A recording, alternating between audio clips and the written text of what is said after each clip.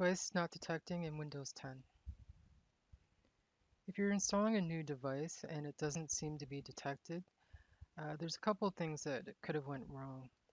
A lot of devices need to have the drivers installed prior to plugging them in, but it's easy to check to see if they were actually detected. So in Windows 10, the easiest way is through the Device Manager. Right-click on your Start menu button and choose Device Manager. Here, under Other Devices, is the adapter I'm trying to install.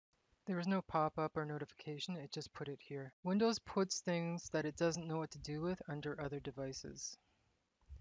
So it's easy to install the adapter driver manually. Just right-click on the device.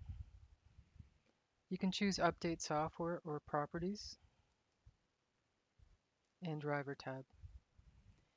If this adapter had previously been installed and it had stopped working due to an update or new driver installation, I could just click Rollback Driver. But because this is new install, I'm going to choose Update Driver. And I'm going to browse for the driver software. I put the driver software in this folder on my desktop. Yours may be on a flash drive or CD. And with mine, you'll notice there's no mention of Windows 10. Most drivers don't need to be Windows 10 to work in Windows 10. It will be backwards compatible. Some cases it won't, but the majority of the time it should function okay.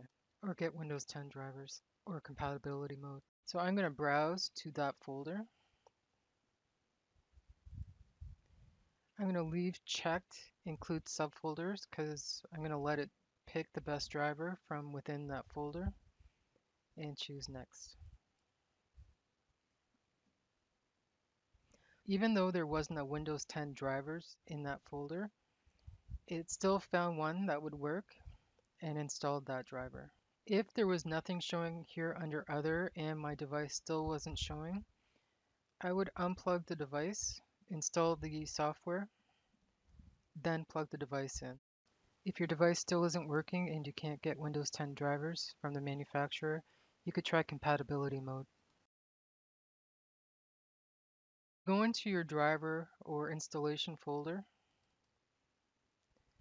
Go to the setup file for your device. Right-click on it and choose Properties. Go to Compatibility and choose to run in compatibility mode.